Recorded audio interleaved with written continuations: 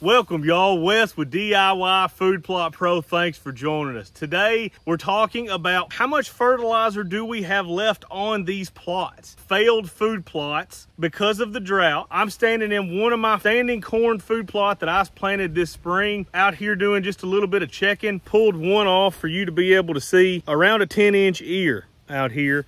It looks good. I've got 5 acres in this particular plot, but I know a lot of you don't have this. So I wanted to touch on this. So we're going into fall and we want to know how much fertilizer is left in that field for us to be able to feed our fall-based food plots. It's been a brutal summer. It's been hot and dry for a lot of the US. And when we're going into these fall food plots, if you went ahead and you tried to raise a standing corn food plot or a soybean food plot, you might be wondering how much fertilizer is left. Do I need to add more fertilizer this fall?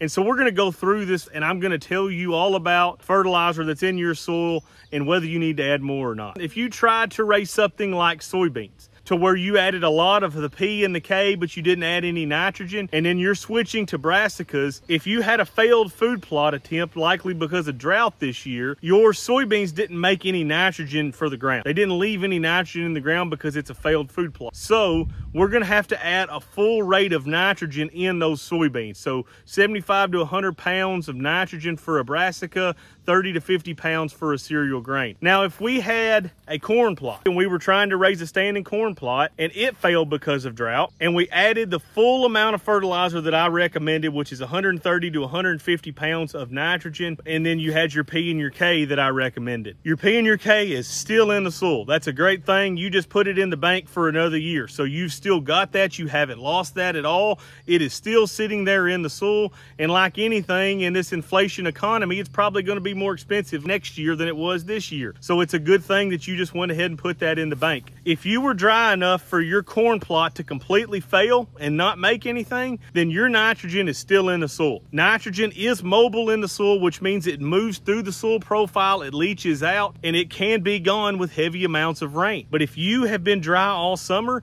you have the nitrogen in your soil to go ahead and raise all of your brassicas and your cereal grains, no problem whatsoever. So if you're wanting to switch to those, no fertilizer needed, go ahead and roll on with it and you'll be just fine. Okay, now worst case scenario is if you had a corn plot, standing corn plot, you added all of the fertilizer that I recommended and you were dry through May, June, and parts of July, and then all of a sudden now we're getting tons and tons of rain. Some of your nitrogen is going to be gone through leaching, through those heavy rainstorms. Likely you are still going to have enough to be able to raise your brassica plot. Definitely going to have enough to go ahead and put your cereal grains and carry them through. You're going to have 30 to 50 pounds easy if you put 130 to 150 pounds like I recommended. You're not going to have to add any for the cereal grains and likely not for the brassicas either. What I would tell you to do would be to watch that plot. Once you get it established and you're sitting there watching this stuff grow, if you start seeing it start turning a yellowish color, at that point you need to go back in and put a little bit of urea or ammonium nitrate over the top of that brassica. It's not going to hurt it, might burn it a little bit, but it's not going to kill that plant. And then go ahead and get your nitrogen back up, and it won't take a whole lot just to keep you going of good vigorous growth all the way up into the hunting season. So if you've had a failed food plot attempt this year and you think, oh my gosh, I'm out thousands of dollars in fertilizer and lime, you're really not, because you put that in the soil bank. Essentially, you put all your P and all your K and your lime. That's going to start changing the soil for the better, and your plots are going to be better off in the future for that, okay? You've essentially put all that fertilizer in a bank. That's all you've done, and so you haven't wasted that fertilizer. You're going to be able to get that fertilizer used. It's just a matter of it, whether it be this fall or next spring, you're going to be able to use it. The only thing that we're really out of is our chemicals, our seed, and our nitrogen. But if it stayed dry all summer and it's dry enough that our food plot failed,